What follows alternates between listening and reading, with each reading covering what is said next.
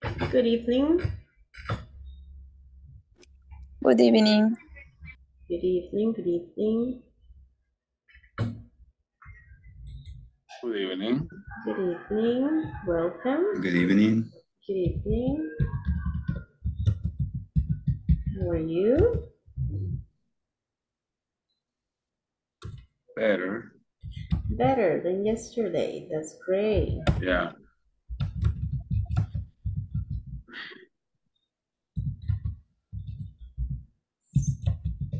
All right.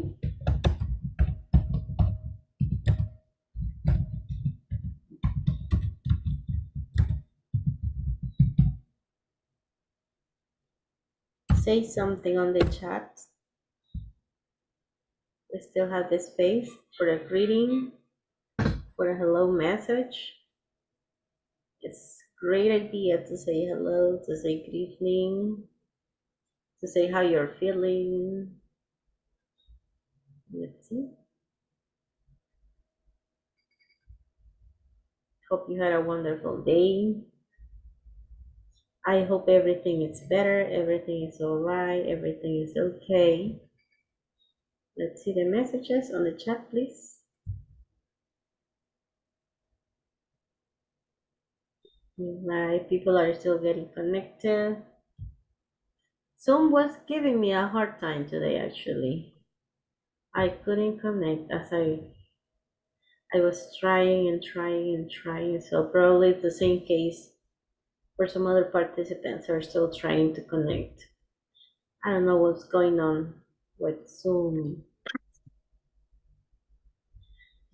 issues, right?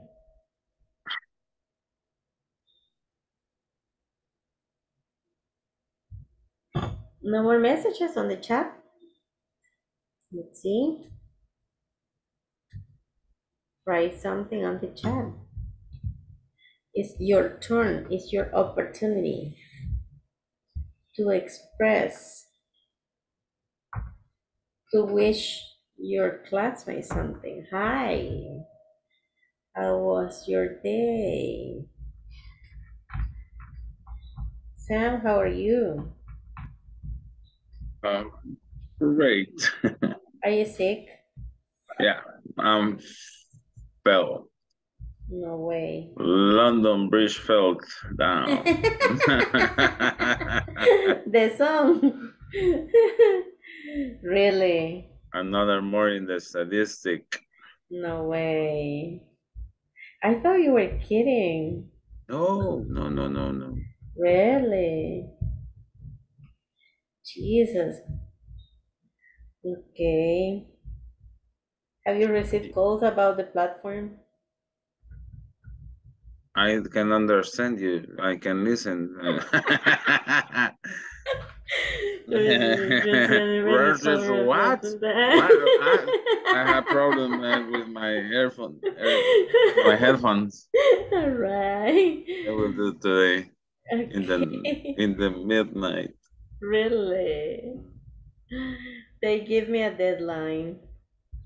Yeah. Tomorrow, they said.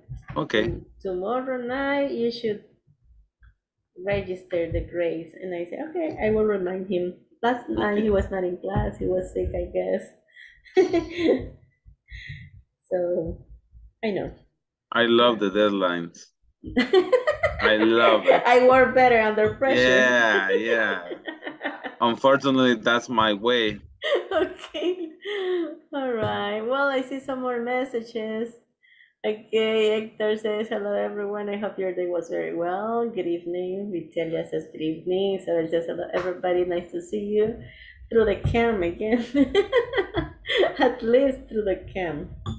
Well, because of the virus, sometimes it's better through the cam. All right.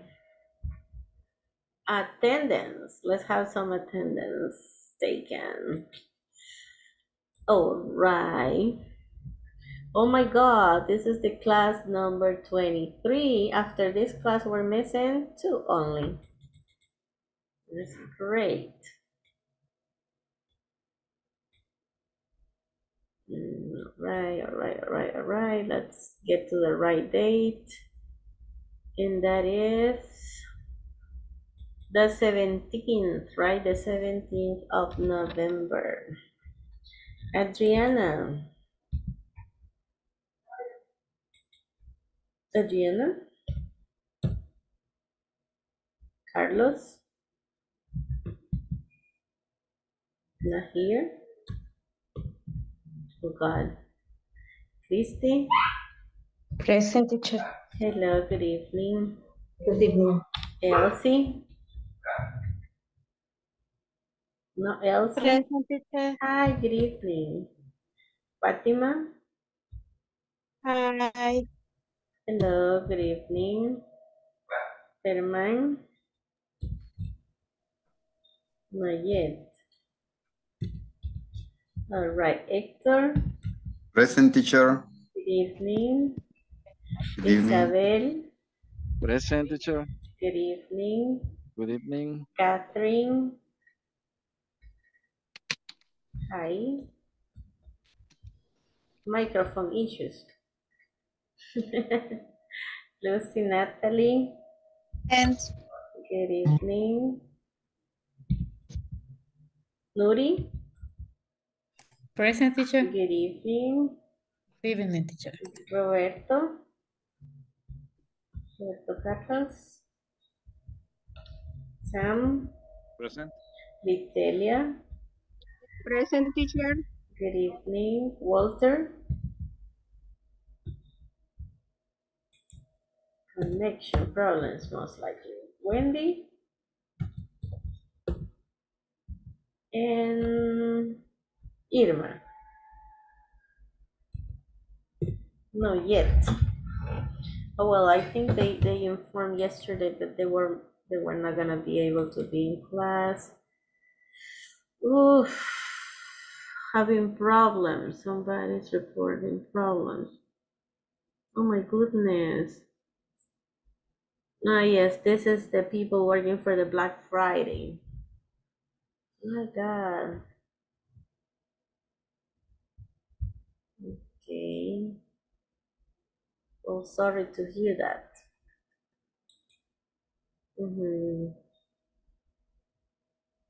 Okay. Well, hopefully people who have issues are able to fix it so that they can connect in a little while. All right? Great. Well, we're almost done with this module. That means that we are almost done with the unit 4 as well.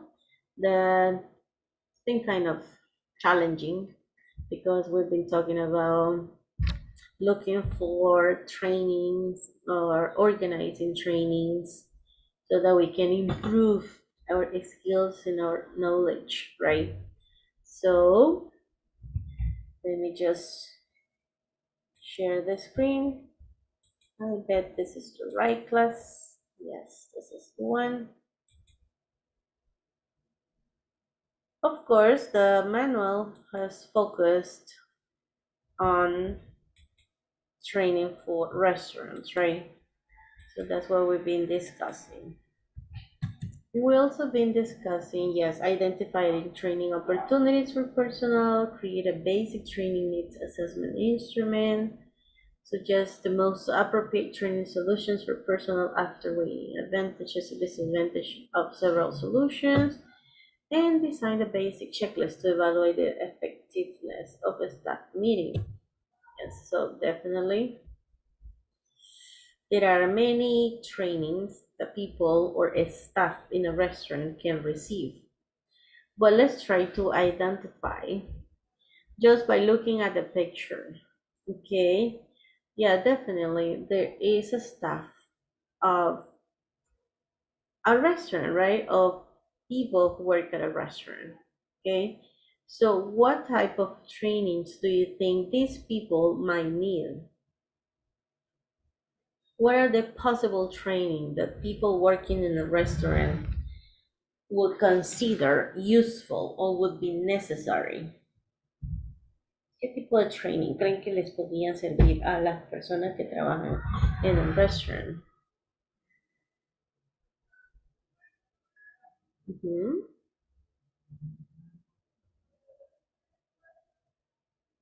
¿Alguna suggestion? What type of training?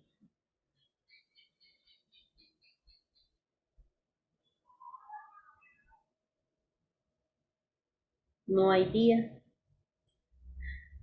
I don't know. Courtesy Okay. and attendance.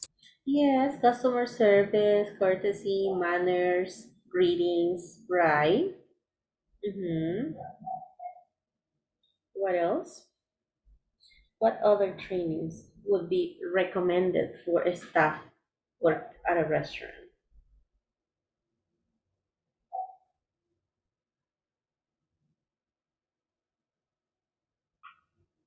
Just that? What else?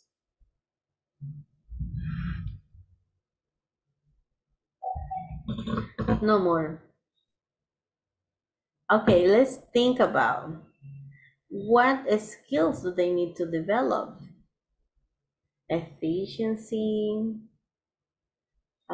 customer service, some sort of accounting for probably not confusing the numbers. All right. I know now everything is done through a calculator, also, I mean, by the cashier through register. Working under pressure, stress management, right? Okay, definitely. They do need a lot of training. And the more they train, the better they do their jobs, right? Kind of a strategies for serving the food, for food management, right? Okay, so definitely all those are the things that we're gonna discuss. Okay, let me just share the manual for you to have an idea of what they present, okay, through the manual's lesson. Okay, we were done with this yesterday. We talked about the skills and things that we need to, okay, look trainings for. So through this lesson, you'll be able to create a basic training needs assessment template. Okay, you say template, what is a template? A template, it's a format, okay, like, how would you say that? Un formato. Okay, so it's just a document, right? And create a basic training needs assessment template. It's like como crear un formato que hable o que muestre cuáles son las necesidades de training, necesidades básicas de un training o un training básico de algo. Obviamente aquí lo enfocamos en el personnel of a restaurant, right? That's why the conversation is about looking for an adequate or a basic training for personnel who works in a restaurant, all right? So definitely if we have another job, the trainings are gonna be different, right? So we might have different necessities of other training depending of the area in which we work. All right, is it only new employees who need training? Estas son como las preguntas para reflexionar. ¿Solamente los new employees necesitan algún training? No, right? What do you do if you are a manager and an employee comes to you asking for a training? Como, ¿qué hacen ustedes si ustedes son los managers o ustedes son los jefes, los encargados de algún área y viene un empleado y le solicita un training? Yes. Of course, if an employee requests for a training, at least the employee has the interest of improving, right? Of doing things better, of learning, right? Probably the employee is not very good at something or is not an expert at doing something, but he or she wants to learn, right? So most of the companies, you look for the trainings and then you request, at least for permission, because of the schedules, because of the time, because of the resources that you're going to need to do the training. Yes. And of course, the manager or your boss should be willing to give you the authorization or give you the permission to do the training. All right. So, hi, Catherine. Let's see. Hi, teacher. Good evening. Good Al fin, evening. Finally. reinicié mis 5000 veces el teléfono. No sé qué tenía. Yo creo que Zoom está muy heavy ahorita porque a mí me costó like 4 minutes to load cuando usually goes like this. No, okay, maybe. That could be. Pero sí me costó. Pero al fin aquí estoy. Sorry. Thanks. Alright, entonces vamos a conversar con nuestros partners. Sí, la necesidad de los trainings solamente es para los empleados nuevos. No. Okay, of course not, right? So you say, is it only new employees who need training? No, because employees, I mean, either new or old employees, they always need to be updated, to learn, to keep up with the new strategies or new methodologies or new machineries or new way of New doing system. things, new systems, right? So there's always the necessity to have trainings at work, okay? And actually it's pretty good, it's pretty healthy because the more you prepare your employees, the more efficient they can become, the better they are going to do their jobs, right? And the other question is, what do you do if you are a manager and an employee comes to you asking for a training? Probably you say, no, but I'm not a manager, so I don't know what to do if an employee asks for a training. Try to imagine, or at least talk about your experience at your company when you need a training and you see that there's an opportunity to do a training and you want to do this training because you want to learn, because you consider it is necessary, because you consider it's going to help you to do your job better. So you say about this experience too, okay? So not only what textual said here on the instructions or on the question, don't take this too literal, right? So you can talk also about your own experience. All right, let's see. Yeah, I bet I have this. All right. Yeah, we were just discussing about this and the possibilities of training for the servers. And of course, we do have these questions to discuss, right? Okay. We're going to make small groups, and this is going to be a small participation, like a very brief discussion with your partners, and then we come back.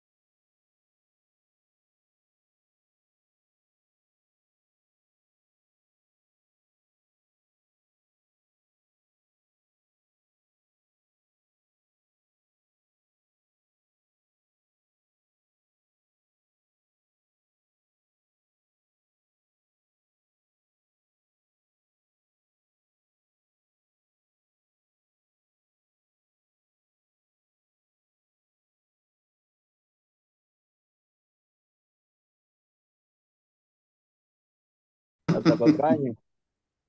Cabal. Hey, Mayra. No.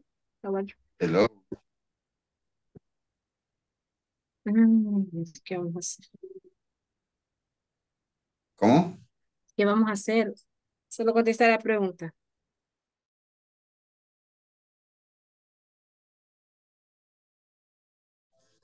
Teacher, Hello? Teacher, yo solo de oyente porque estoy en el Word. Oh, sorry. It's all right.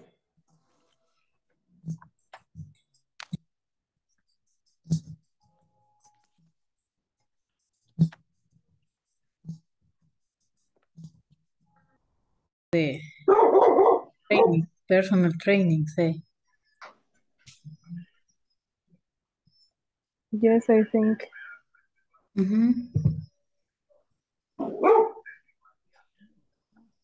Okay.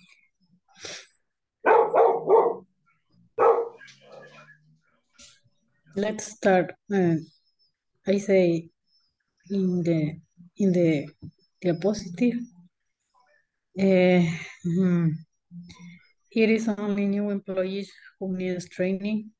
What do you do if you are a manager and an employees come to you ask for training?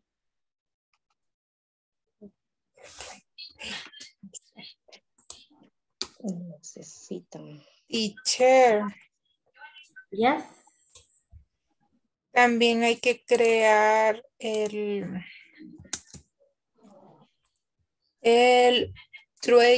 training template. No. That is the objective at the end of the lesson. But right now it's just to discuss the questions. Okay. What do you if you are a manager and an employee comes to you asking for training? Cristina. I don't think that the training should, the personal, should be continuous. For me, training should be continuous. The personal y le quiero decir que en cualquier área sería. Ajá. En el área,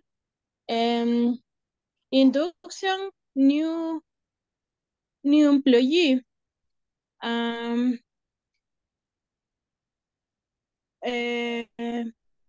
Because now attention customer, for example.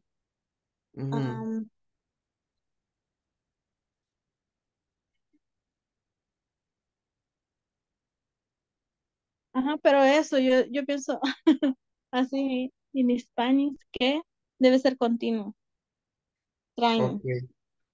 Okay. What do you do if you are manager and employees comes to you asking for training?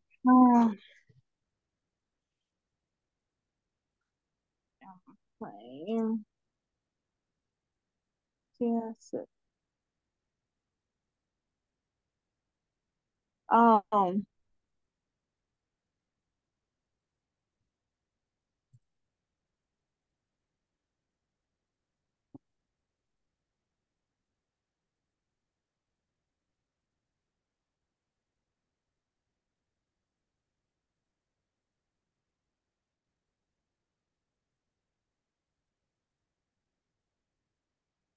Okay.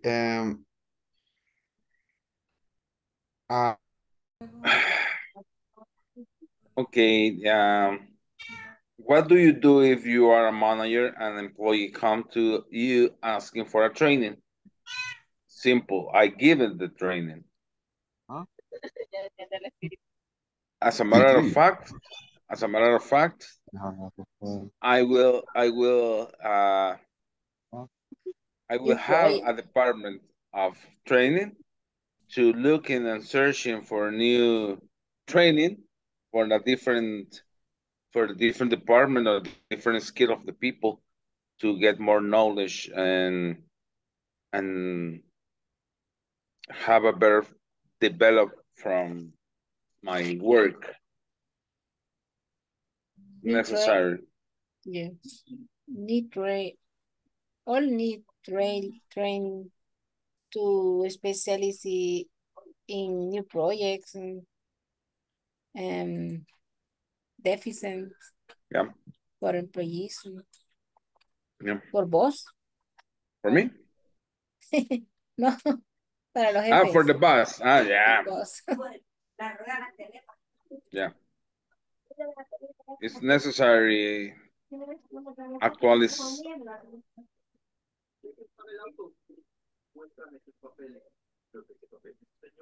Okay, and create a basic training needs assessment template. Very basic. Okay, in this case, for example, from all the first line,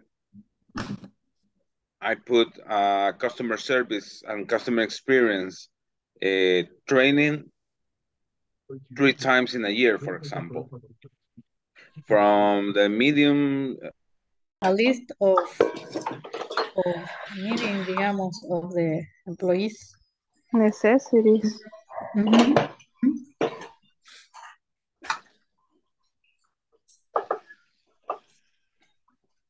Sí, sería. Pensamos.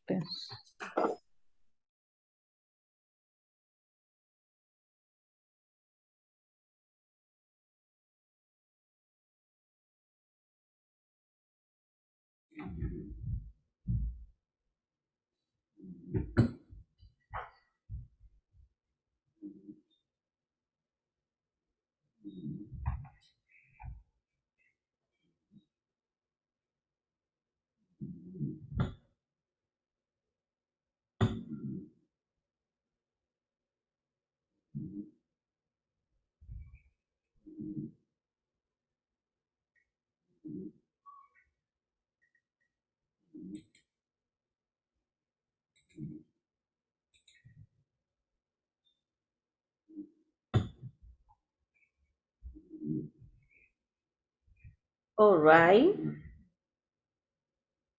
Let's see. We're gonna listen to some of you in the opinion. If only new employees need training, and what would you do if you are the manager and an employee comes to you and asks you for a training?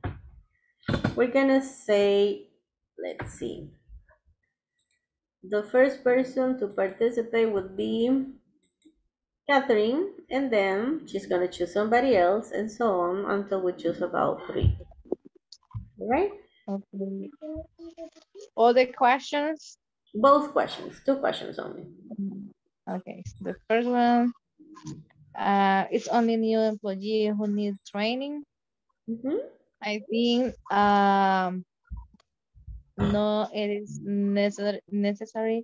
The new employee, only the new employees have training, because all the employees need the training about the new system.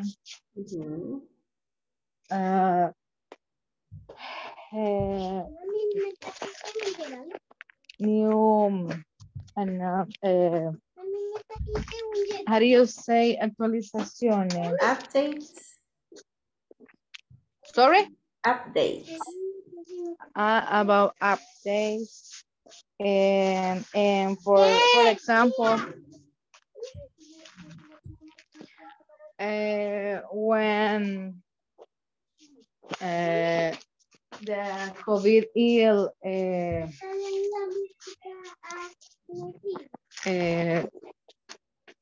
how do you say, como que vino El Salvador? Came or hit? Came to El Salvador. All the company having a new project, new control about the I know the working home, for example. Home office. So yes, and maybe some companies need a new system for that reason, and for another hand, the training is for improve the, for example, the bad things that the The employees gaps, do in right? the work. Yes, or for get the new goals, or for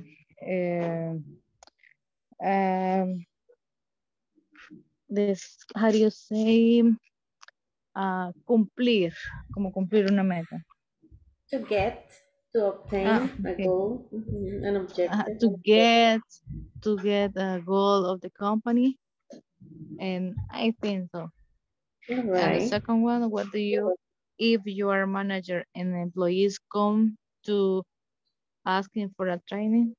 Okay, I consider that it's important to the manager have a good control about the employees and a good communication, because I don't know, for example, I think someone having good ideas and projects, I don't know, new goals or new ways to have to allow to get the goals of the company. And also, for example, if the company don't have The for experts. example, the project, like the environment, or the improve the some skilled employees, and some employees have ideas to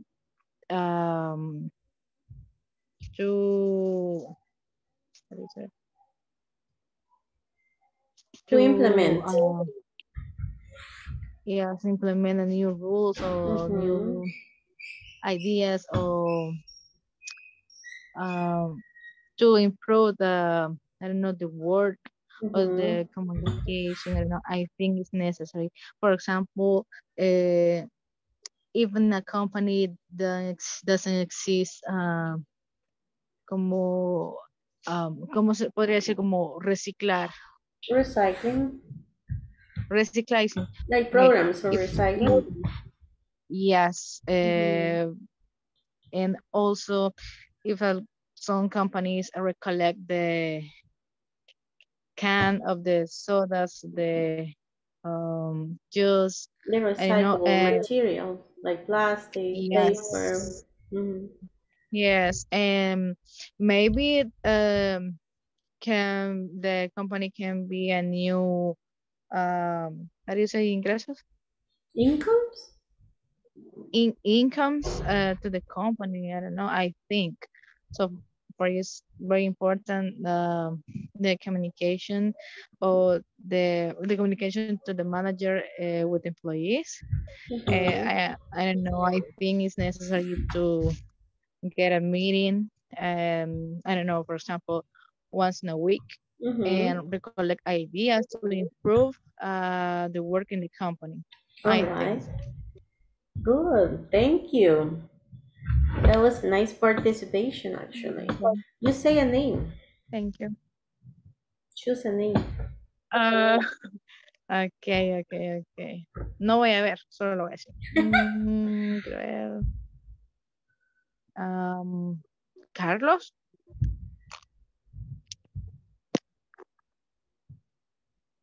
Are you there, Carlos? I think he's sick. He's voiceless.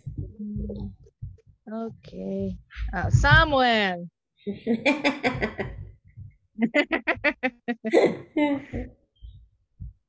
I know that you want to participate. I know. I'm giving you voice. Exactly. Okay, the first one. It is only new employees who don't need training? No, and all groups say no, because the training is necessary and for all the different kind of employees in the work and in the company for different reasons. You have to train the new people. Of course, they have to know what they're gonna do, but you can give more tools. More tools, thank you, for all the people to get better job. For example, the first line, the operative person, the medium boss, the big boss, and everybody have to get training minimum 3 times in a year. And then the second, what do you do if you are a manager and employees come to you asking for a training? I hope don't need to employee told me he need a training. I hope have a assessment, a schedule for everybody in the job to have a training.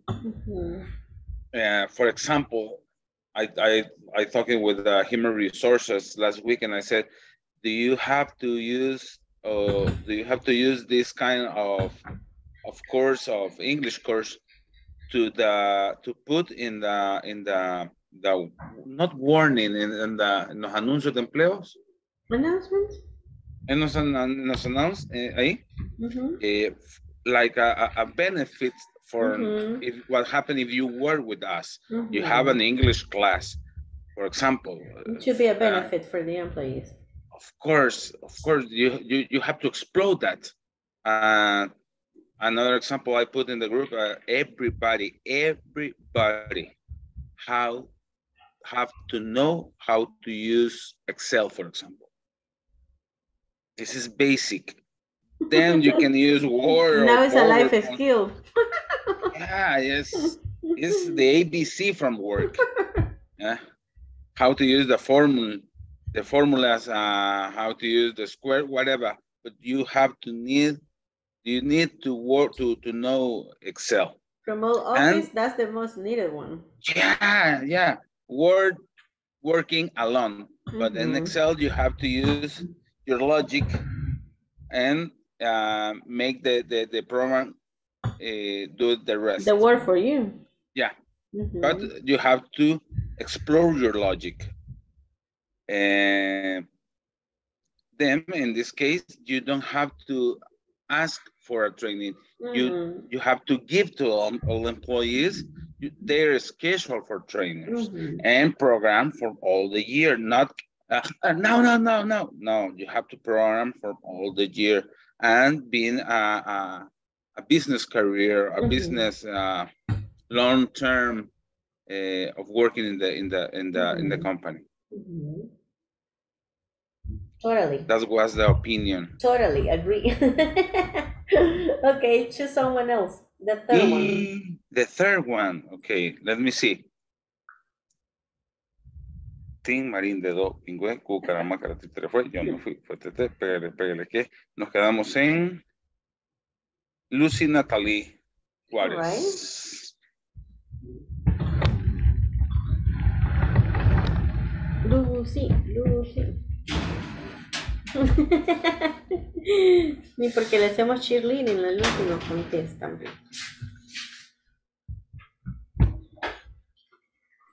Lucy, what's wrong? Okay, I changed my opinion. The person who have a red shirt.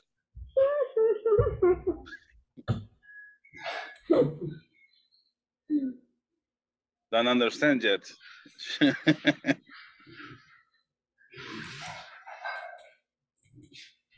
No? Someone with a red shirt?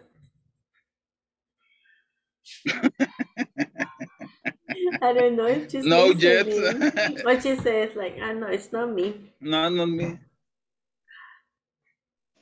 Fatima?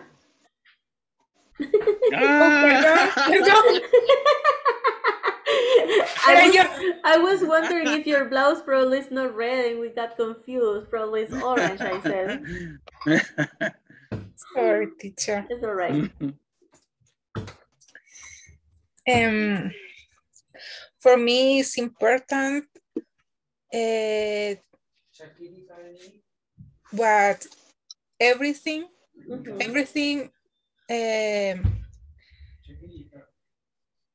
have a training constant because the work is changed every time. And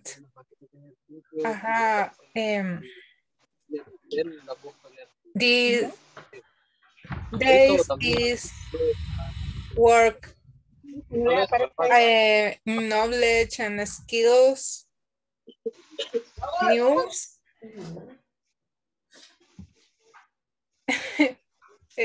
Yeah, it's always important to get new knowledge, new skills, to get updated at work, right? And what would you do if you are the manager and an employee asks you for a training?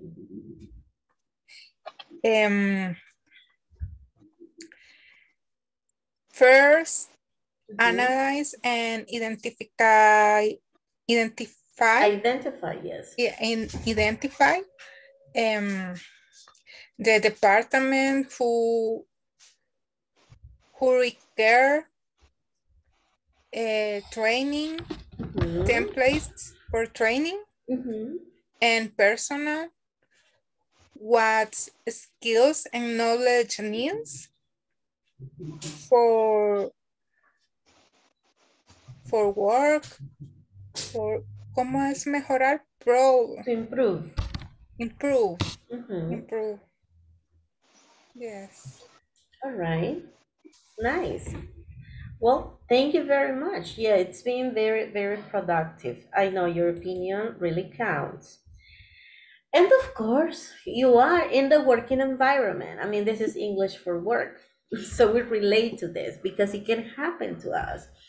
I really love the fact that every job, every department, every company should have a program for training their employees, not only the new employees, but everybody at work in different areas, in different times. It would be a great idea.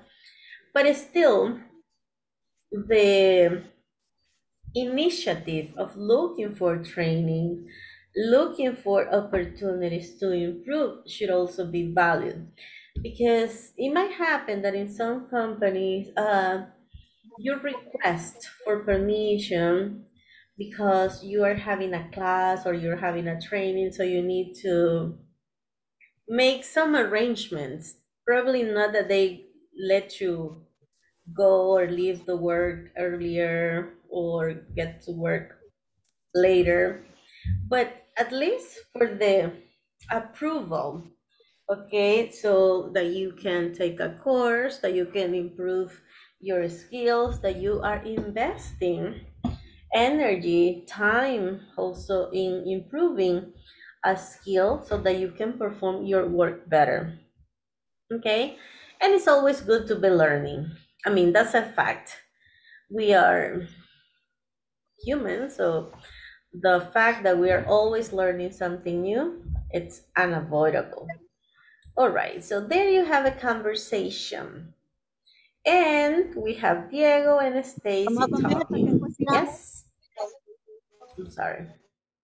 So it says, we will use this chart to analyze the training needs for our new servers. As I told you, this conversation is focused on looking for training for employees at a restaurant, okay? But that doesn't matter because, I mean, as I said, everybody at any job should have the opportunity to look or to get a better knowledge or improve their skills. It says major task of the position. Servers are in charge of handling food correctly and processing payments correctly. Don't forget, servers have to be friendly. I think we need to help them with that. Grooming and personal appearance, they look a bit messy. Okay, let's have a short training next Saturday in the morning. I will organize everything and you send them an email to let them know. All right, so definitely these two people are co-workers. So they're working together and identifying the needs, the necessities of training that the servers have, right? Once again, we will use this chart to analyze the training needs of our new servers. New, they talk about new employees. This is major task of the position. Servers are in charge of handling food correctly and processing payments correctly. Don't forget, servers have to be friendly. I think we need to help them with that. Grooming and personal appearance. They look a bit messy. Okay, let's have a short training next Saturday in the morning. I will organize everything and you send them an email to let them know. All right. Of course, we're going to have the opportunity to practice so that you can internalize the vocabulary, the intonation, the pronunciation of this conversation. But just at first sight, is there any difficult word that you spot, that you identify, so that you want to practice before that you practice with your partner? ¿Hay alguna palabra que consideren que le va a dar dificultad o que la vean que está difficult to pronounce? ¿No?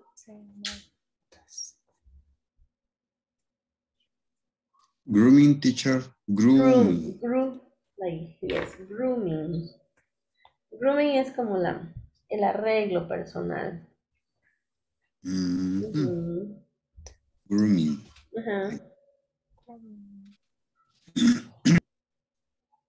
Any other? And they look a bit messy. No es el jugador, ¿va? Bien felices están los cataríes porque ya llegó a Qatar, pero no. Como Messi. ya va a ser el mundial, pensé que era Messi. Messi de usted, no. Este adjetivo describe desorden, desordenado. Por ejemplo, si digamos que los nuevos waiters and waiters que han contratado no están como muy presentables. Que, por ejemplo, no sé, ¿verdad? Si a ustedes les ha pasado que han llegado a un restaurante y el mesero anda con rastas o anda algo peludo, usted ve algo trashy, usted ve algo calle, dice uno, ¿no? Entonces, Sometimes. Ajá. Y sobre todo si el lugar no les exige, pues entonces como eso es messy, desordenado.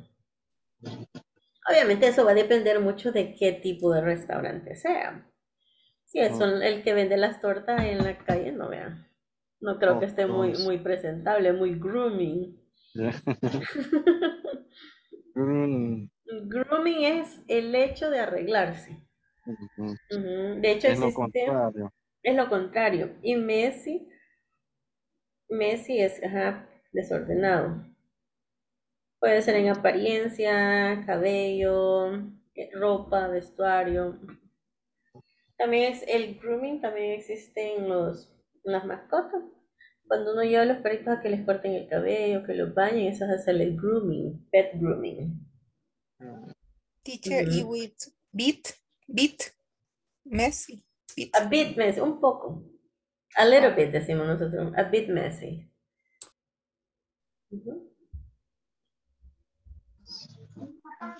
So, teacher, grooming is very organized. Que necesitan algo de arreglos, de apariencia. Eso es grooming. Okay. Thank you. Yeah. When you go to the beauty salon, when you go to the barber shop, you say, oh, I need some grooming. All right? Okay, all right. No more? Sure? For me, no more. All right. So let's practice with the same people we were in the first group. Second chance.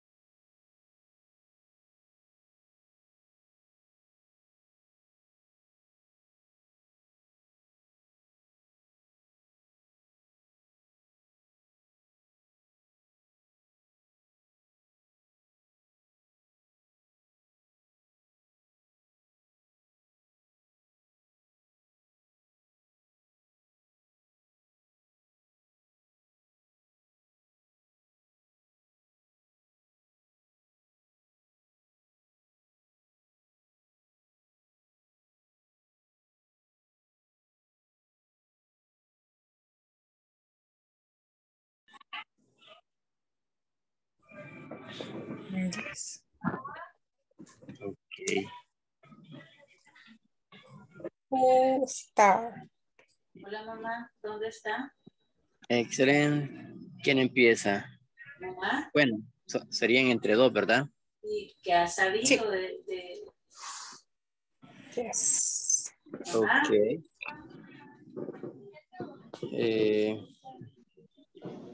No sé si... Bueno, empezamos entonces. Después practica Diego. con... Ok. I'm Diego. Or you're Diego. Yo Diego. Me dijeron que el nombre de la Rebeca iba a... We will use this chart to analyze the training needs of our new servers. It says major task of the position. Our servers are in charge of handling food correctly and processing payment correctly. Don't forget, servers have to be friendly. I think that we need to help with them that. Grooming and personal appearance. They look a bit messy. Okay, let's have a short training next Saturday in the morning. I will organize everything and you send them an email to let them know. Ok, ahora lo practica con Isabel. Isabel. Ok. Esther, I or you. ¿Verdad? Sí. No, Dijiste comienza Diego. con Ah, Diego. pues I voy a am ser Diego Diego yo. now. Ah, okay. Voy a ser Diego y usted Stacy. Okay. We will use a chart to analyze the training need of our new server. It's a major task of the position. Servers are in charge of handling food correctly and processing payments correctly. Don't forget servers have to be ready. I think we need to help them with that grooming and personal appearance. They look a bit messy. Okay, let's have a short training next Saturday in the morning. I will organize everything and you send them an email to let them know. Okay. Ahora usted Diego y Stacy es Firma. Okay. Okay. We will use this chart to analyze the training needs of our new servers. It's a major task of the position. Servers are in charge of handling food correctly and processing payment correctly. Don't forget, servers have to be friendly. I think we need to help them with that, grooming and personal appearance. They look a bit messy. Okay, let's have a short training next Saturday. In the morning, I will organize every... It's, yeah. All right.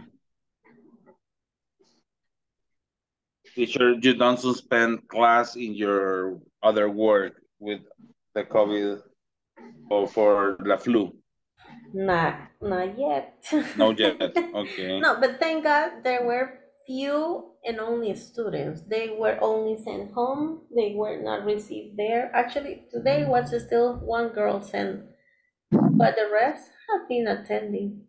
Okay, that's great. Yeah. And thank God nobody from the personnel got sick. None of the teachers. So all the teachers attended and were working. Actually, my boss and well, both my bosses are in a training right now. That's great. Mm-hmm. And we're almost finished. Actually, we are just missing this coming week for Thanksgiving. and then the kids are gone. They only will come back only about a couple of days, only for 3 events, I think. Entrega de notas, yeah. And there's another Intercentros, which is a huge event. I don't know why they haven't canceled it yet. Because that one, yes, that one, it reunites like all the centers from the program. So that is about 1,000 kids. Yeah, that's huge. It's like a fest they have. And then Thanksgiving, but Thanksgiving is only internal. So I don't think Thanksgiving is a problem. And that's it. And then we'll see them until next year. Thank God. Yeah. Yeah, for them it's practically the whole month of December with exceptions for the events. But then teachers, Yeah, but is that they come few, for fun, yes. Yeah. They come for fun. We prepare everything for them, so they enjoy it. Actually, yesterday they were having a relaxing day because today they have Really? today they have toy. So yesterday we had movies, snacks, games for them to release their stress. And today after the test, we asked them how did they go, and they said, "Teacher, the sound was too loud." And sometimes they say, "No, it's too low." And sometimes they say, "No, the AC was too freezing." Oh my God, they always have an excuse. For everything. Then all December you are on vacation with both works. No, the kids only. Okay, and this one? That's when you are free because you are intermediate. You will start. No, I got another one. I got a basic one. Okay. In the same schedule. Same schedule. This is the only schedule I can work for. Okay. Because the other job is like really demanding. It takes up, yes, like most of the day. For events, sometimes we have to arrive there at 6 a.m. in the morning when we have this field trips, for example. When we take the kids, actually, the principal says that he's taking the kids this year to the volcano in Santa Ana. I think I'm gonna look for a medical leave that day. That's because, you know. This is a good excuse. I know. And the worst thing is that when we come back, there's a huge traffic once we arrive back at 10 p.m. Imagine. I'm tired just listening to you. Mm-hmm. I'm tired just listening to you. Yeah, and imagine taking care of about 150 kids. I don't think so. No, thank you very much. And their parents go crazy. Yeah. Yeah. So I don't think I'm gonna be able to. I have to but create for example, a very believable excuse. The World Cup. Oh yeah, of course he's gonna excuse me because of that. I even have to work. I even have to go this coming Saturday. Because they are having a project on projects management and blah blah blah. So I'm gonna go collaborate. But anyways, it's some kind of it's part of the show. Yes, I know. And I'm gonna enjoy doing that because there is a former who graduated from this foundation a long time ago. And then he went to study in the United States. He studied something related to industrial engineering. Yeah. Then he came to El Salvador. He studied the major. Then he's working at Crowley and he's doing a master in industrial engineering. So he's going to come and teach part of the learning they have acquired. So I think I'm gonna enjoy that. All right, you're done with the conversation, right? Yeah. All right, let's go back. Okay.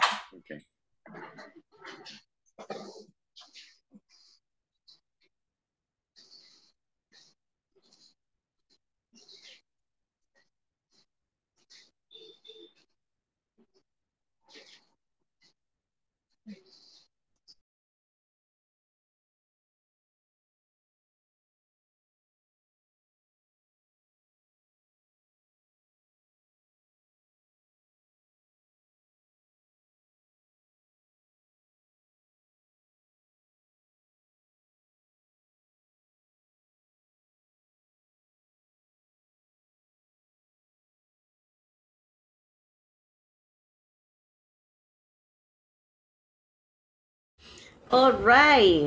How was the conversation? Easy peasy? All right, for the first group, we're gonna listen to Catherine and Vitelia. Are you ready? Yes, teacher, but I only practice only alone. But it's no problem. No problem to read All right, all you the wanna read the whole conversation. thing? Yes. All right, go ahead. Okay. Um, we will use this chart to analyze the training needs of our new servers. It says major tasks of the position servers are in charge of handling food correctly and processing payments correctly. Don't forget servers have to be friendly. I think we need to help them with that grooming and personal appearance. They look a bit messy. Okay, let's have a short training next Saturday in the morning. I will organize everything and you send them an email to let them know. All right, the whole story. Nice. Okay, let me see. On the next group, we have Fatima, Isabel, and Walter. Well, Fatima already participated, which is great, so we're gonna listen to Isabel and Walter. Right? Is that fair, Fatima? Totally. Yes, totally.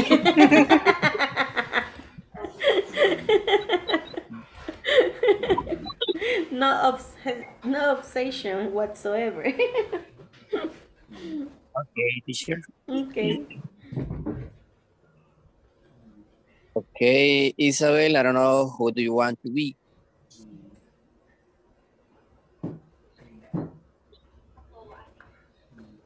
Isabel, is he connected?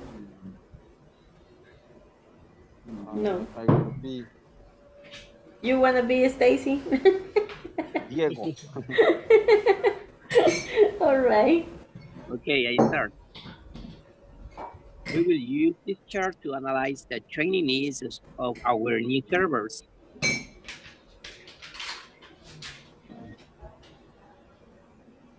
It says major task of the position.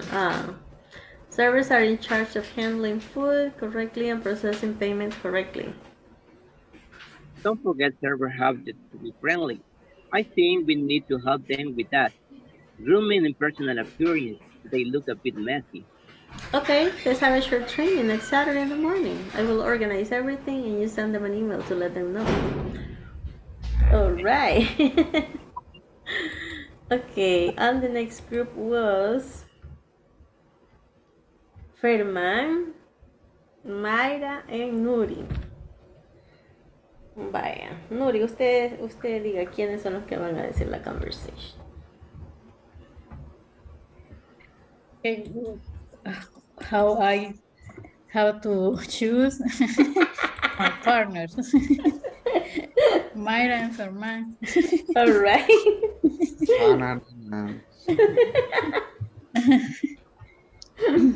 I would like the Connection. Connection problems.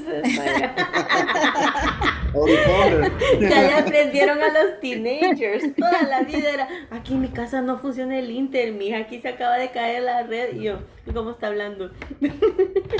It's okay. I'm just kidding. Start. I am Start, sorry. Ferman. Okay. We will use this chart to analyze the training needs of our new servers. Is a major task on the position. As servers are in charge of handling food correctly and processing payment correctly. Don't forget, server have to be friendly. I think we need to help them with that. Grooming and personal appearance. They look a bit messy. Okay, let's have a short training next Saturday in the morning. I will organize everything and to send them an email to let them know. Yes, to let them know. To let them know. Yes, appearance. Appearance. Yes, personal appearance. All right. The next group was, oh, this was a big one. Christy, Irma, Sam, and Wendy. But I bet Wendy is preparing the Black Friday. She says. So, Christy, are you able to speak? Yes. Did you practice with Irma? With Samuel. All right, so Christy and Samuel then. Do you need me to change the, to share the screen? Yes, here please. Because I just got a hot tea right here, so I'm handling it. Okay, I'm Diego. All right. Okay. We will use this chart to analyze the training needs of our new servers. It measure takes of the position. Servers are in charge of handling food correctly and processing payment correctly. Don't forget servers have to be friendly. I think we need to help them with the grooming and personal appearance. They look a bit messy. Okay, let's have a short training next Saturday in the morning. I will organize it of everything and you send them an email to let them know. Okay, nice. That's perfect. Organize. All right, I will organize. All right. Do we have another group? The last one, I bet. Yes, that was Adriana, Milker, Carlos, Elsie, and Hector. Let's see, Hector, who did you practice with? Elsie. With Elsie. So it would be Hector and Elsie. Is Carlos able to speak or no? Not yet. Mr. Carlos. Okay, Elsie. Okay. We will use this chart to analyze the training needs of our new servers. Inside major text of the position. Servers are in charge of training food correctly and processing payments correctly. Don't forget servers have to be friendly. I think we need to help them with that, grooming and personal appearance. They look a bit messy. Okay, let's have a short training next Saturday in the morning. I will organize everything and you send them an email to let them know. Nice, to let them know. All right. When Diego says we will use this chart to analyze the training needs of our new servers. Como vamos a usar este cuadro para analizar las necesidades de training que tienen nuestros nuevos empleados, en este caso en el restaurante, ¿verdad? Y dice, ok, primero vamos a identificar como cuáles son las funciones básicas de los servers, de los meseros, right? En un restaurant. Ok, aquí dice que los major tasks de esta position, o sea, las tareas principales o más importantes de esta posición de trabajo son, ok, ellos están a cargo de servir comida correctamente, o sea, de manejar, de manipular, llevar la comida hacia las mesas, hacia los customers de forma correcta, apropiada, y de procesar los pagos también de forma correcta, correctly, right? Entonces también Diego le dice nuevamente que no se olvide que los servers también tienen que ser friendly, o sea, algo que mencionaba una de las compañeras al inicio cuando yo les consulté qué tipo de training podrían necesitar los servers en un restaurant. obviamente ya decía la cortesía, los manners, la forma de hacer sentir bien al customer. Entonces, para esto, obviamente tienen que tener un training en customer service, ¿verdad? Muchas veces, creo que a veces nos ha pasado que el lugar es muy bonito, que la calidad de la comida es buena, que muchos plus, pero el customer service es malo. Entonces, igual nos desencanta el lugar como customers. Entonces, obviamente, se tiene que pensar en esto. Porque a veces quizás no es ni tanta culpa del empleado, sino que no se le ha dado el entrenamiento adecuado. Sobre todo si es una persona que es nueva haciendo ese tipo de trabajo, right? Entonces, le recuerdo a Diego, don't forget the servers have to be friendly. So, I think we need to help them with that. Entonces podremos ayudarles con eso, darles un entrenamiento en esa área, en cómo tratar al cliente. Grooming and personal appearance, también, o sea, cómo tener una buena presentación, sobre todo si va a trabajar en un restaurante, va a estar sirviendo comida, tiene que verse neat, ¿verdad? No tiene que verse sucio ni desarrapado y todo eso. Ahí como que acuerdan, ¿verdad? Sí, dar el entrenamiento, pero dice, ok, we're gonna have a short training next Saturday in the morning. Entonces vamos a dar este entrenamiento el próximo sábado en la mañana. Yo voy a organizar todo y usted les envía correo a los empleados para informarles, ¿verdad? To let them know. Ok, hasta ahí, ¿hay alguna duda, alguna pregunta que aún surja? ¿Qué han identificado en las dos expresiones que están en negritas, por decir algo? The auxiliary will. Ajá. Ustedes ven el will como un auxiliar y después del will, ¿qué hay? Un verbo, ajá, a verb.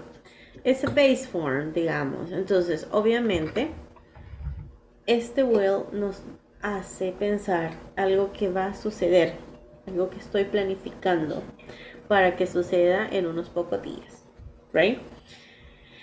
We will use this chart to analyze. We will use. Siempre voy a necesitar un sujeto, obviamente. ¿Quién va a hacer la acción?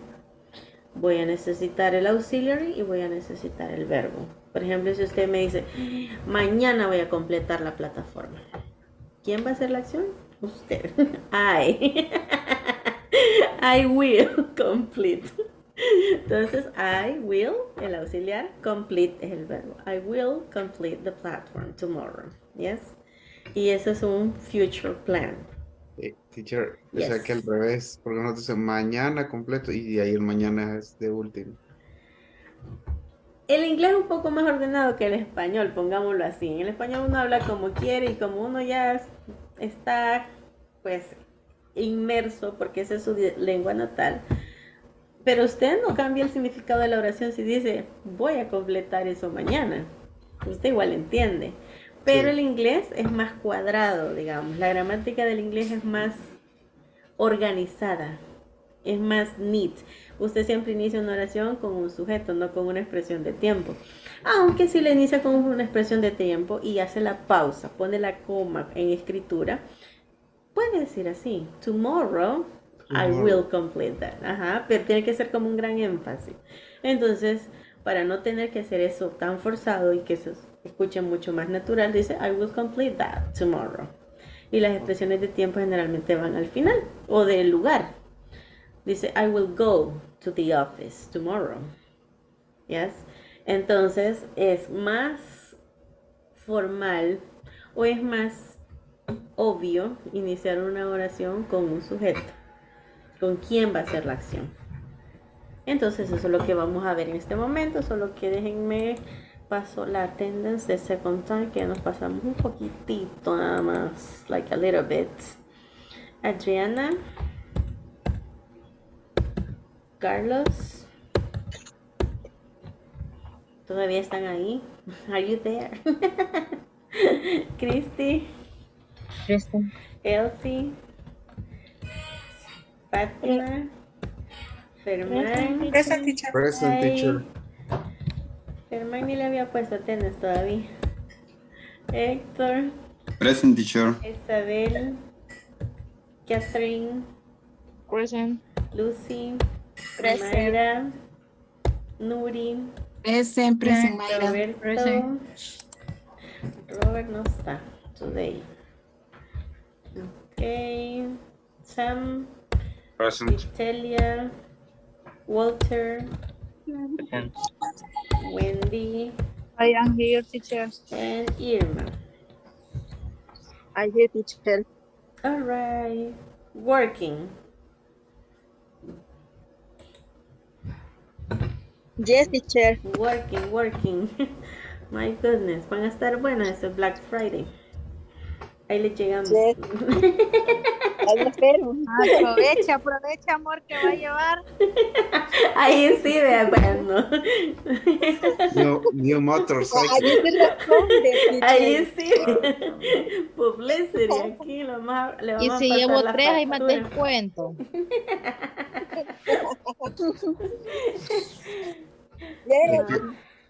Catherine, lo que no sabes es que aquí tenés a la vendedora y a la gerente, así que aprovecha. Mejor que hablemos con Irma.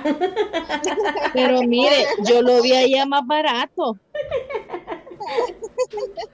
Mañana lo van a ver. Pues si lo vio más barato ya, vaya y aproveche y después de aquí lo espero. No, yo por el ser que vale. Aproveche, si lo encontró más barato ya, cómprelo ya. Aquí conmigo. Sí, va a estar bueno estos discounts. Vamos a ver. No, de hecho yo sí tengo la curiosidad de llegar. De hecho yo estoy hablando con un compañero que he's getting married this Christmas. So he says his wife wants a, how do you call it? A La tijera chinero. está cerca de Plaza Soya, está cerca. Ajá, a cupboard. Yes. I suggested him.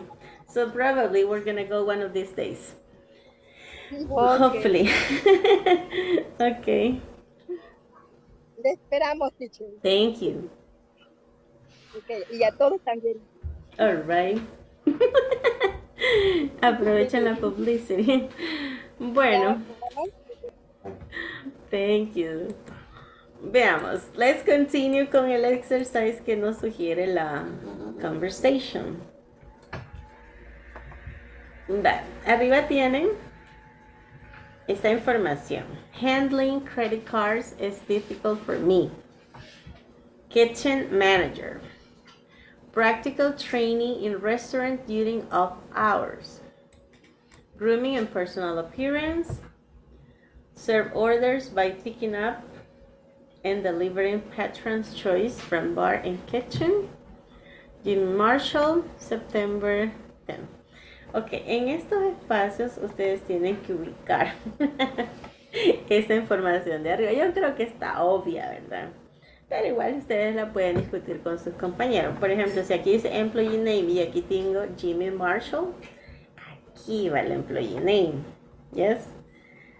Ajá, si aquí tengo September Saturday 10 y aquí dice Date, acá va la Date. ¿Yes? Entonces es ubicar la información de arriba en el template de abajo. ¿Sí? Como cuando uno llena un form.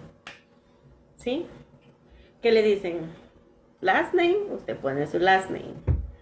Entonces es bajar la información y ubicarla en cada uno de los espacios correspondientes. Complete the training needs analysis, DNA, chart, using the information from the box, and then we check our answer. ¿Se entiende lo que vamos a hacer? Yes? Yes, teacher. All right, perfect. Bye. Vamos a trabajar con alguien más because it's always good to interact with other people.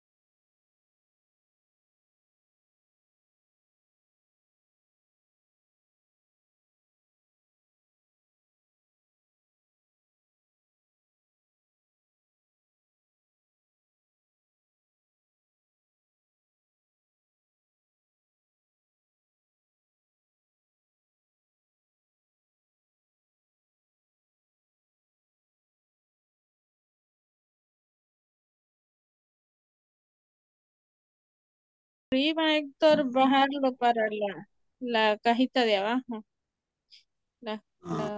Llenar los espacios. Ajá, vaya. Employee name. For me, Jimmy Marshall. Jimmy Marshall. Marshall. Okay. Okay. I agree with you. Espérame. Jimmy Marshall. Jimmy Marshall. Ajá. Training skill needed. Ahí sí. Yes, no. Training. Yes. Yes sería, ¿verdad? Yes.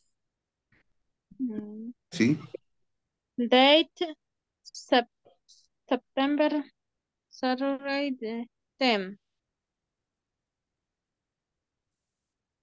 Donde dice date.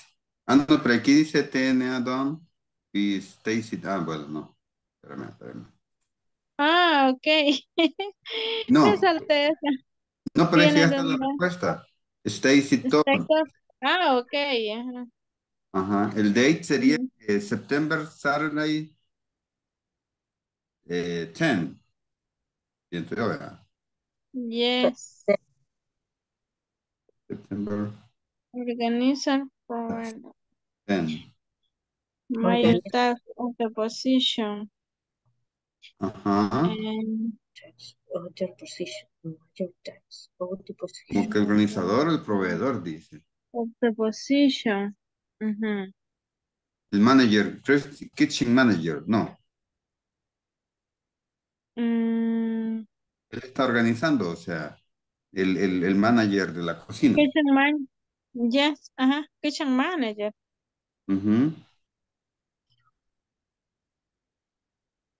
Manager. The next dice major tasks of the position. Ah, hijo puya. Pues creo que no era eso. Porque dice el siguiente es major tasks of the position.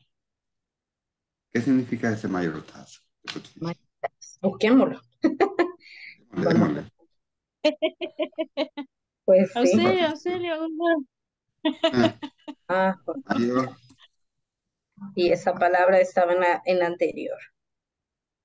Tarea Major task of the position. So, ¿qué es mayor? What is Mayor. mayor? Como el mayor, como lo más importante, creo. Mayor task, como de principal task, como las principales.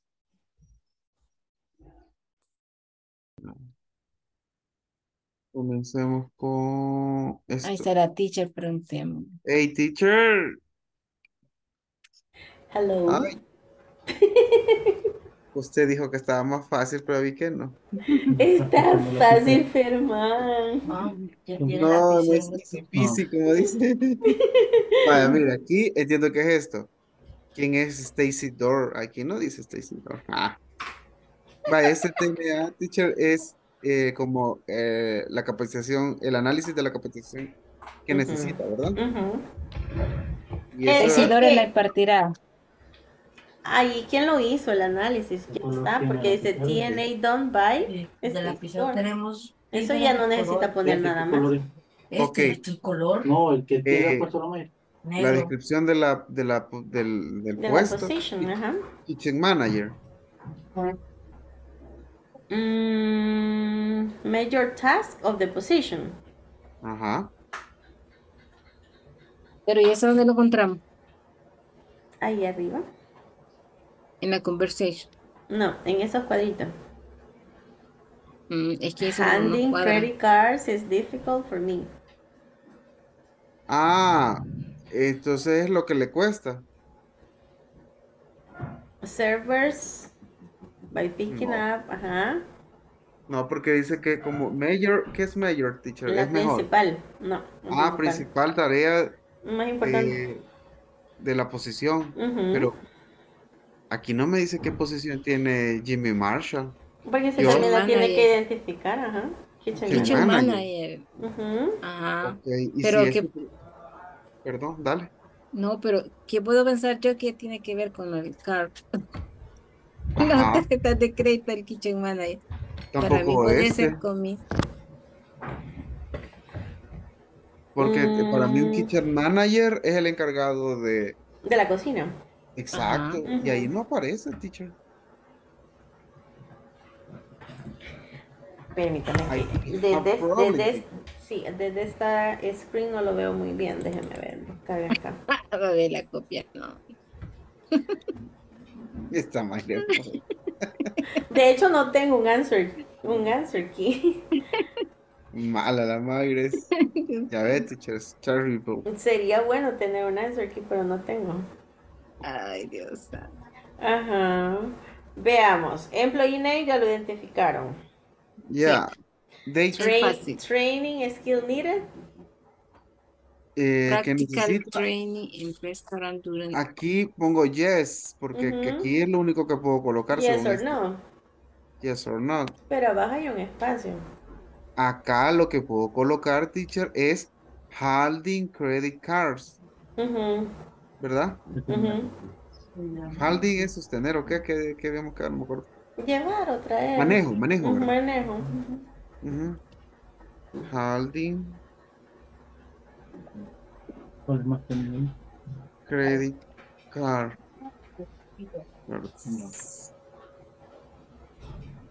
Y la code. Hormigas, la pinche de coco, hormigas. Negra. Pero no las negras. No sé, no sé. Me fue un brinquito. Organized provider. Ajá, es que ahí está el kitchen manager. Él es el que va a proveer el training. Y él es el que organiza el training. Ok. No él el que lo recibe. Ya ve, teacher. Ya, deje, hermano. No, no, it's not easy peasy. It is easy. Ok, entonces hoy sí. Ah, Vaya. como, ¿qué me dijo que era mayor? La mejor, no, era No es la, principal. la principal tarea Ujú. de la, De la persona que va a recibir el training. ma- mm,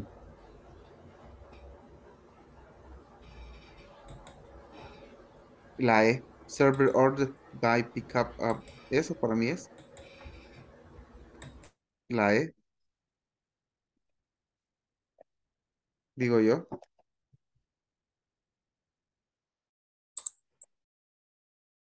Y sería.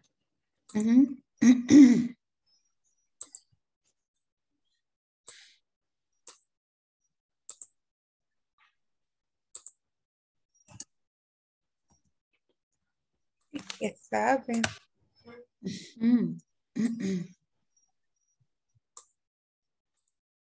Bye.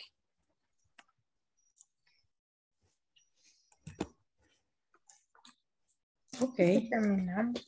we have finished.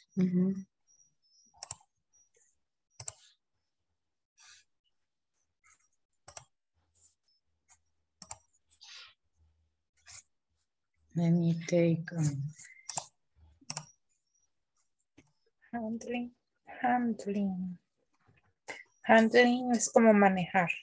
Credit cards. Sí.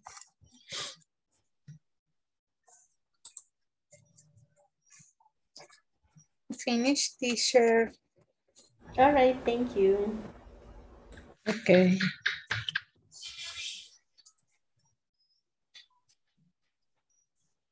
Ya terminó la plataforma. Sí. ¿Está? Solo me falta el examen final. Lo dejé por último. Pero ya casi. Veré si después. Mañana temprano.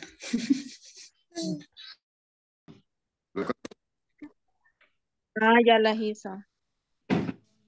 Ujú. ¿Cómo le puse? Ah, ya. Solo la última Ajá, creo que es la que no tenía me esa. sale. Así no he probado hacerla, fíjese. O sea, agregarle el be, el to be. Ajá. Aquí dice que usted puede usar el will o puede usar el presente El progresivo. be, Ajá. ajá. Entonces, si se está Progresivo, haciendo ajá. ahorita, yo lo entendí así, si lo está haciendo ahorita es presente progresivo, pero si lo va a hacer, digamos, Ujú. otro día, entonces ocupa el will. El will, ajá. Ujú. Así lo Ujú. entiendo yo. Solo que la última no le probé de todas formas y no me dio. Ese sí le soy honesto. Ah, Pregúntale a la y teacher. no, a teacher,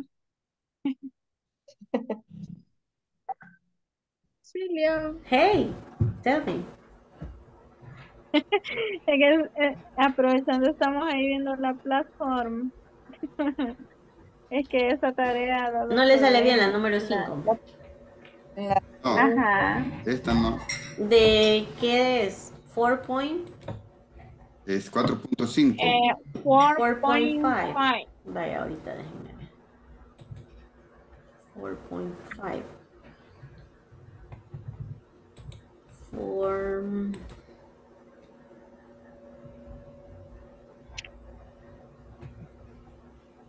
4.3, 4.5, la última, perdón. La última sentence. Okay. La última. Yes. The last sentence. The last one.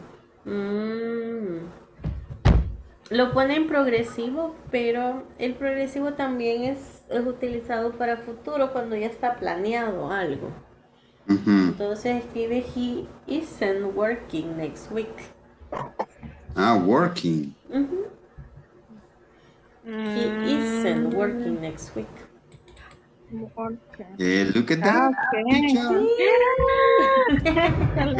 All right. Thank you so En vivo y much. en directo. You're welcome. Le probé de todas formas, pero nunca le puse bien. Sí, lo que pasa es que igual no hemos visto ese tema. Yo la había probado. Yo Es la había justamente hecho la con siguiente working, lección. pero no le había agregado el listen. Sí, yo creo que mañana vemos eso. Don't worry. Ok. Pero lo tenemos adelantado, teacher. Great. Sí, porque para mañana se cierra. Mañana tenemos de deadline para mandar esas notas. Y incluyendo el examen final. Exactly. Mam. Ah. That's good news. Ahorita se los voy a decir porque sí. I have that pressure. Ok. All right. Thank you, teacher. ¿Lo vio él sí, Cristina?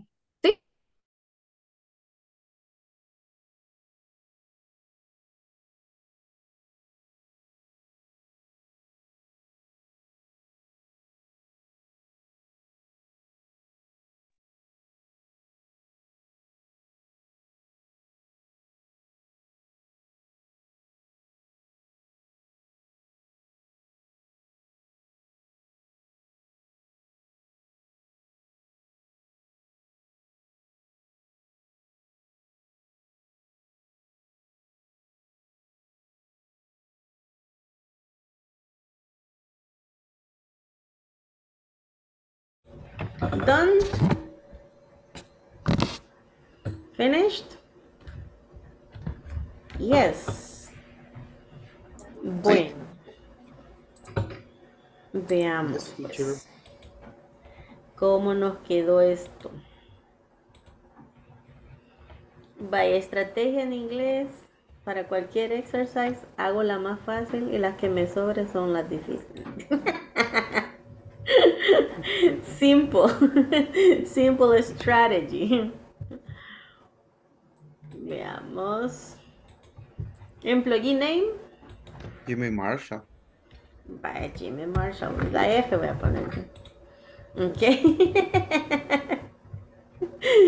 Ok. Training skill needed. Yes or no? Yes. Vaya, chequecito voy a poner. Espérenme que me quedó feo. Acá. All right. Aquí dice que el template lo hizo la señora Stacy Dorr, TNA, o sea, Training Need Analysis, right? Ya está hecho y no hay que escribir nada. Major task of the position. ¿Cuáles son aquellas tasks principales de esta posición de trabajo? Server orders by picking up and delivering patron choice from bar and kitchen. Entonces aquí tenemos letter E. Okay, serve orders by picking up and delivering patron choices from bar and kitchen. Okay. El date, ¿cuándo se dará ese training? September, Saturday. September, Saturday 10th. All right. ¿Qué tenemos? The organizer. Kitchen manager. Kitchen manager. That is letter? B. Letter B. Letter B. Right. Ok, de hecho este espacio es como para poner toda esa información, pero yo igual solo estoy poniendo la letra para agilizar. Training solutions. ¿Cuáles son los training solutions? Practical training in restaurant during off hours. Practical training in restaurant during off hours. O sea que cuando no están atendiendo, realmente los servers están practicando, así prácticos, de llevar, traer 40 bandejas y no sé cuántas bebidas, todo. No sé si alguna vez han visto eso, pero I had the opportunity to work in a place where they have this type of training y los ponían a caminar casi que alrededor de la cancha con un azafate aquí. So it's practical, right? Para que desarrollen como los athletes, pues, o sea, no van a desarrollar la resistencia si solo es, eso es lo que hay que hacer y no lo hacen. They have to do it, right? So this would be letter C. What other areas would you like to improve? Grooming a personal appearance. Okay, grooming and personal appearance. That is letter D. ¿Y letter A lo pusimos en algún lado? Major. Abajo de training skill need. Training skill needed. Acá. Aquí podría estar letter A. All right, perfect. Bye. ¿Alguna doubts? ¿Alguna question so far? No. Teacher, tell me. I heard, I don't know, I the second say template. Template. La definition o el significado de la palabra template. Okay. Cuando ya le dan como una estructura hecha que seguir. Por ejemplo, esto, el cuadro para identificar la necesidad de un training es como ya solo de llenar. Okay. Es un formato, decimos nosotros, cuando nos dan los formatos en Excel ya solo para meter información. Okay. O en PowerPoint ya están las templates solo para poner lo que nosotros necesitamos poner. Sería tipo las plantillas también en Word. Ajá, exacto. Plantilla es la palabra. Esa es la translation. Yo no sé, pero siempre he escuchado template, quizás por el contexto, pero sí esa es la palabra adecuada. Bueno, sigamos. Esto nos lleva a estudiar el will. El will es una cosa fabulosa porque no se estresan con saber el pasado ni la forma participia ni nada del verbo, porque solo se pone will y el verbo en base form, sin ningún cambio. Y ya estoy diciendo, espérenme, something went wrong. Ya estoy diciendo que algo sucederá, va a suceder. Obviamente no es la única forma de decir algo del futuro. Tenemos el going to, pero hay una slight difference. El will es un poquito más de prediction, un poquito más alejado el tiempo en el que la acción va a suceder. Y tiene algunos otros usos. Vale, empezamos con el chart. Look at the examples in the box and then complete the exercises. We use will to make prediction, lo que les decía. Usted dice, ay, creo que va a llover, dice uno cuando es. So, I think it will rain. Yes. Entonces, como estoy tratando de predecir lo que va a pasar. Yes. Entonces, uso will. Okay. To say what you believe will happen in the future. So we use will to make predictions, to say what you believe will happen in the future. Lo que creemos que va a suceder. ¿Ya? I think a famous chef will come to the event. Está expresando lo que cree que va a suceder. The manager will prepare a new training for hosts. All right? So you're saying that probably this will happen. Use will for decisions that you make spontaneously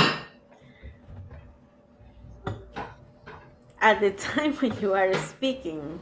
Cuando nosotros estamos como hablando y de repente decimos, oh, voy a hacer tal cosa, usamos también will. Yes. So customers are complaining about a slow service. I will talk to the staff. Como, ok, eso es lo que está sucediendo y tomo esta decisión espontánea. Sorry. That server just spilled the soup on the customer. I will call the manager. O sea, acaba de tirarle la sopa al customer. Voy a llamar al manager, right?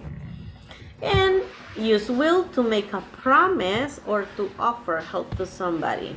Como, prometo hacer algo o ofrezco alguna ayuda, entonces uso will. I will be there at 9 a.m. I will help you to prepare the documents for the training. Entonces, esos son los tres usos más comunes de will. Para predictions, de lo que pensamos que va a suceder. Para tomar decisiones de algo que vamos a hacer espontáneamente, en el momento. Y para prometer o ofrecer ayuda a alguien. ¿Alguna duda de esta explanation? The will? No. Una prediction. What will happen? O sea, traten de predecir qué va a pasar esta noche con los que no han terminado la plataforma. They will work hard. They will go to sleep. They're going to sleep like a baby. They will sleep. Ay, no, yo tenía más fe en la humanidad. They're going to sleep like a baby. Only Samuel. Just a question, by the way. I was received a call this morning of Inglés Corporativo, and they told me I didn't complete the exercise, the final exam, and I completed about 2 weeks ago. ¿Y usted qué le dijo? Que ya lo había hecho. Pero que no había pasado usted la nota, pero porque yo no había finalizado y hace 2 semanas, no recuerdo. Ok, all right, thank you. Ok, bueno, el punto es que usted ya lo hizo. Sí, sí. Let me share.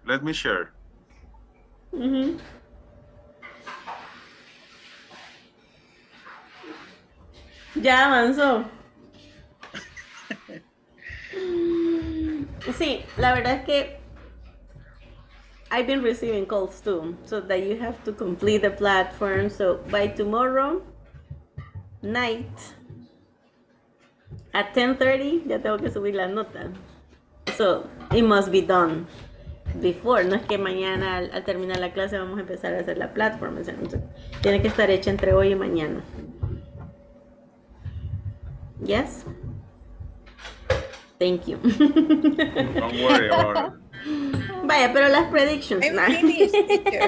Teacher, pero la plataforma hasta la Unit 3.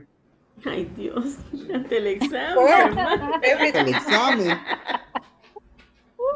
Yeah, for two, teacher. For in the exam. Pero si la 4.5 es lo que estábamos viendo este día. Ajá. Will, entonces yo ya hice todo lo de Will, pero no lo habíamos visto. Yo sé. Entonces, no podemos todavía, falta todavía clase. I know. Entonces, teacher, ya me No se confundí. Bueno, o sea, Mi hermano último día ha estado más confundido. Sí. Teacher, yo también ya me confundía, no sé qué hacer.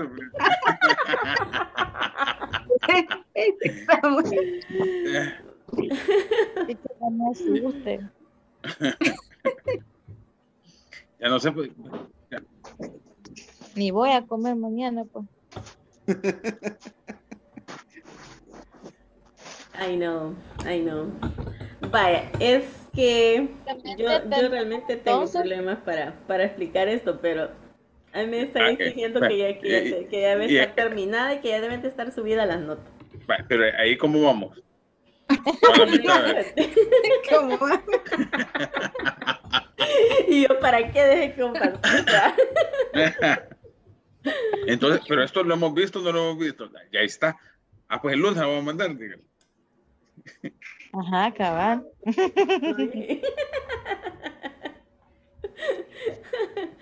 Pero entonces prácticamente solo tenemos, a mí me lo dieron ayer y ahora. All right. So the platform for tomorrow night, and if they ask you, I motivate you to complete the platform. Okay, please check. Hasta mañana entonces, teacher. ¿Ahora? Sí, mañana tenemos hasta mañana. Sí, o sea, pueden trabajar hoy lo que quede el resto de la noche y la madrugada. No voy a ver la lluvia de estrellas. Qué barbaridad. No, ¿cómo no? Como vas a estar despierto, te vas a poder salir a verla. En la azotea va a estar completa. Es que, ¿sabes que necesitamos libre el sábado, el domingo para el partido, creo, por eso.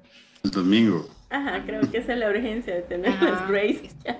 Y que incluyendo el examen, tenemos que terminar. Todo. Hasta la evaluación, papá. Hasta la evaluación del otro curso. No, hombre. Bueno. A ver, ¿por qué estaba confundido, teacher?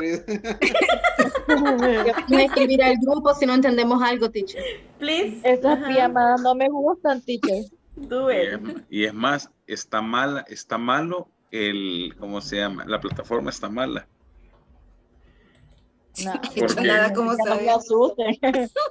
Porque en la de opción múltiple, o sea, ya verificadas y te las tira malas el significado de ciertas palabras. Entonces empecé a jugar cuál era y nada que ver. Por ejemplo, el de ¿cuál era no eran los comparativos todavía? Se me ha escapado la palabra. Pero no, cuando habla del bundle, de los bundling. Sale a few product in one, era bundling, pero me lo tiraba mal. Entonces, le puse otra y me la tiró buena. Dios te bendiga. Bueno, let's complete this exercise so that we can finish. Don't worry, I will show you how to process a credit card payment. I'm sure.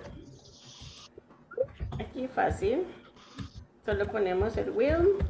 Will you? Will have? I'm sure you will have a good training or a good time at the training. Sorry. Yes, I'm sure you will have a good time at the training. The training needs analysis. Will be successful or a success. I promise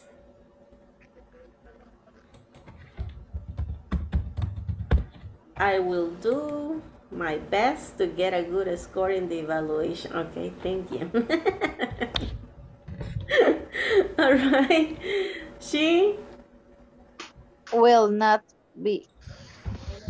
Okay, will not be able. Or she will not be late to the meeting. She will not be late to the meeting. La contracción de will not también se puede y es won't. Okay? She won't be late to the meeting. The manager Will work. will work. Si se fijan, así de sencillo. Will y el verbo. That's all. I have a Tell me. Number 3 no lleva El sujeto. subject. Yeah. El sujeto es todo esto. The training needs analysis. El análisis del training. It. Okay. Ese es el subject. Todo eso. The training needs analysis. O sea, el análisis. Ese es el subject. No necesariamente tiene que ser I, you, we. Pues, it, algo. It will be a success. It will be easy. Thank you, teacher. All right. Anything else? ¿Algo más? Yo creo que todos están trabajando en la plataforma ahorita. Perfecto. Tienen los Sí. últimos 10 minutos para hacer la plataforma. Y aquí voy a estar si necesitan preguntar algo. Present continuous. Ah, la siguiente. Permítame, vamos a compartir. Creo que esto sí lo debemos ver desde una vez. Desde el Me voy a PDF. empachar de Vaya, esto vamos hasta acá, ¿verdad? Y luego sí es el present continuous. Veamos, el present continuous, acá dice, I'm having a training next week. Sí, la estructura es la del present continuous, pero se está usando para futuros planes. O sea, por ejemplo, usted dice, ¿qué estás haciendo mañana? En español no tiene sentido, porque usted dice, what are you doing tomorrow? O sea, estás haciendo en el momento, no es que lo vas a hacer en el futuro. Pero cuando uno ya tiene un futuro planificado, una actividad planificada, sí se puede usar el present continuous para un futuro muy cercano. ¿Yes? Okay. Ajá, por eso lo están usando así. I'm having a training next week. Porque ya está así, planeado, seteado. Ustedes, voy a tener un training next week. So I'm having a training next week. But I have to travel to another city. Sounds like you will be busy. Suena como que vas a estar muy ocupado.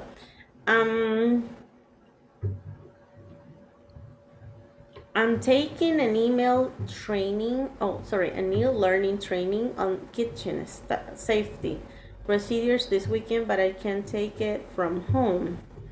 Cool, I will ask for e-learning option next time. Es eso okay. Yeah, look at the time, yes? O sea, que si yo ocupo you are having, I am having, estoy hablando en futuro. Future. No siempre. Por lo general ese tiempo se usa para decir algo que está ocurriendo en el momento. Pero si usted le pone una expresión de tiempo de futuro y usted está describiendo una acción que ya la tiene planificada, sí se puede usar para un futuro. Okay. Por ejemplo, si usted ya planeó ir a desayunar mañana con su mejor amigo, usted dice, I'm having breakfast with my best friend tomorrow. Okay. Y dice, yeah, look at the time. I'm meeting some friends at the conference tonight. O sea, voy a reunirme con algunos amigos en el salón de conferencias esta noche. Pero en lugar de usar will, usa el present continuous porque es algo que ya planificó hacer, que ya determinó, que ya decidió. Por ejemplo acá, look at the conversation and complete the sentences. I'm having a training next week. Y son las mismas de acá. Yes. An e-learning training on kitchen safety procedures. Es esta. I'm taking an e-learning training. Es como algo que ya se decidió, ya está planificado, se puede usar con el present continuous. Que creo que era la otra estructura que no habíamos visto, ¿verdad? Y aquí está, el contraste del will y del present progressive. Present progressive, present continuous es lo mismo, solo como dos nicknames, pero para la misma estructura. Entonces decimos que el will, it is used to talk about future intentions that are decided at the time of speaking, spontaneous offers, promises or decision. I will do that. Voy a hacer eso. pero sí como predecir o tomar una decisión en el momento o prometer algo. Pero el present progressive es cuando ya se han hecho arreglos previos, ya está todo set para eso. Dice, the manager, it is used when plans and arrangements have been made. The manager is flying to Los Angeles for the conference. O sea, ya se compró el boleto, ya se decidió el hotel, ya se hizo todo, los permisos y todo. Entonces, por eso estamos usando el present progressive. Y ahí vamos a ver a más detalles en las próximas clases, of course, que tenemos, que solo es mañana. Okay. Pero el Monday siempre hay clase. Ok, repaso. Exacto. Teacher, will in negative is won't. Si usted lo quiere contractar, W-O-N-T. si usted lo quiere contractar es won't, así tal cual, W-O-N apóstrofe T. Pero si usted no lo quiere contractar, puede perfectamente decir will not. Teacher, yes. In number 2, I can't come with negative, you on Sunday. In negative, I will, no, in negative. Podría ser I will not have a training at the restaurant. Es que la plataforma no lo acepta así. Es que aquí en realidad tiene que ser afirmativo, porque lo que le dice es que no puedo ir contigo el sábado porque tengo un training. Y usted ya decidió, ya le hicieron los arreglos para que tenga ese training. Aquí póngale, I am having a training at the restaurant.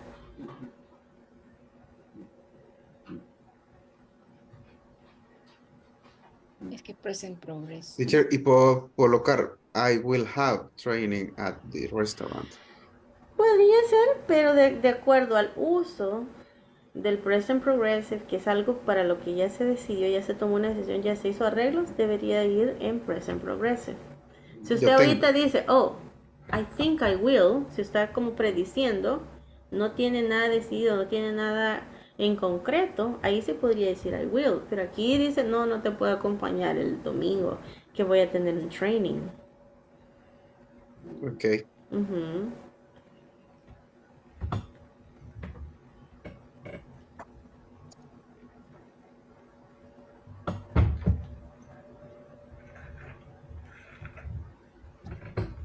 ¿Algo más?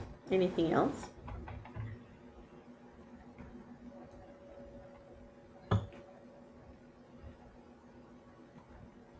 Y eso es todo, ¿verdad? That's all. That's all, folks. Y todos terminamos la plataforma. ¡Yay! En la inauguración del World Cup van a estar celebrando que ya terminaron su... No, ya terminado mañana, le presentamos. Please, I need it. Mañana antes de la clase termino, teacher. Sí, mañana antes. Please. Ya.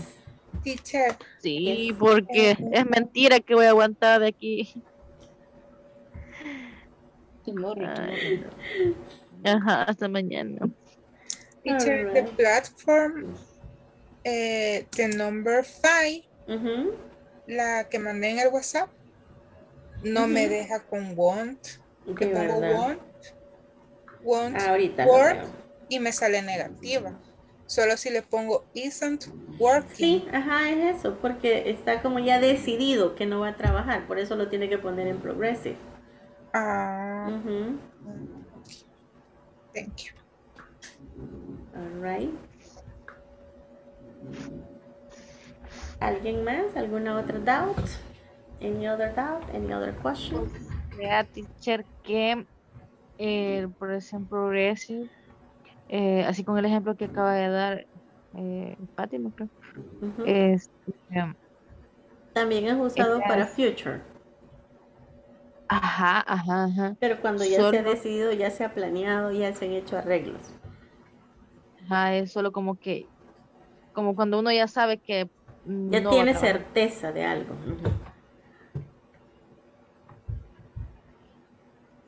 En cambio, el will es como más predecir, ¿sí? Imaginar o ofrecer ayuda o prometer algo. I will help you. Yeah, I will come. Se está prometiendo que va a ir, pero no había decidido. Pero si ya le habían hecho los arreglos y todo eso, I'm coming tomorrow. Yes. Someone else? Teacher, Yes. in the part 3 for the final exam, in the number 4, I can come with you on Sunday. I will have a training. Déjeme ver. Me dijo final exam part 3. Es la misma que yo le consultaba, teacher. Ok. Ajá. Not coming.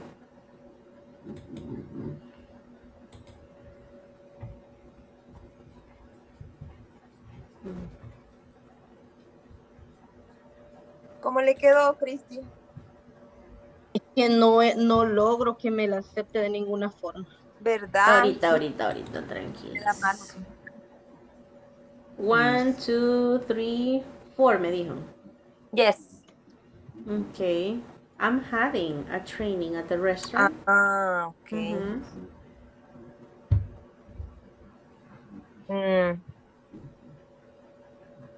No.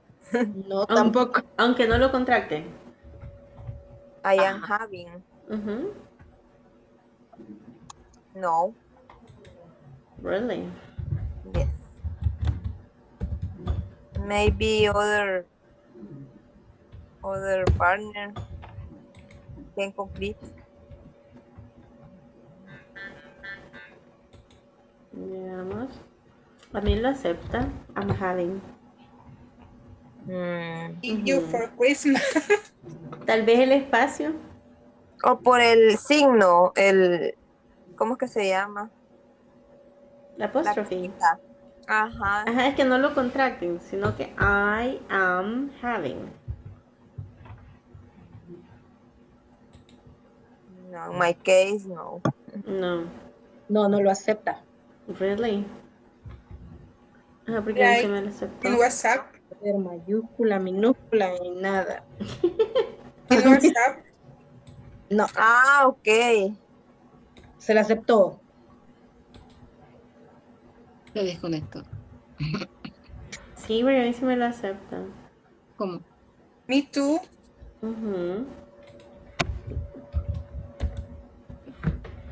Tal cual. Manden al grupo. ¿Cómo lo pusieron? Ahí está. Dejar porque no logré yo. Ahí está, lo acaban de compartir. Ay, pero no tengo internet.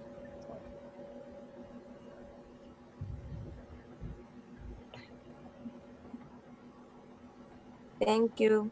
All right. Thank you. Bueno, good night, everybody. Sweet dreams. See you tomorrow. Quedamos haciendo los 5 minutos, teacher. Ya no hay nadie. Ya no hay volunteers. La desconexión. Déjenos aquí conectados, no se preocupe. Usted vaya a descansar. Aquí nos quedamos nosotros. Es el desquite de la teacher. Yo no soy la culpable. Attendance, Adriana. Ya se nos desconectó Adriana y Carlos. Todavía se sienten mal. Cristi. Elsie. Fátima. Present. Germán. Present, teacher. Héctor. Present, teacher. Isabel. Present. Catherine. Present. Lucy. Mayra. Present. Nuri. Present. Sam. Present. Delia. Walter. Present. Wendy and Irma. Ahí está. Perfect. Okay. Thank you. All right. Good night. Tomorrow. Good night. See you tomorrow. Bye bye. En la mañana voy a revisar las notas. No. Good night. Good night. Present, teacher. All right. Pues voy a estar como en vela.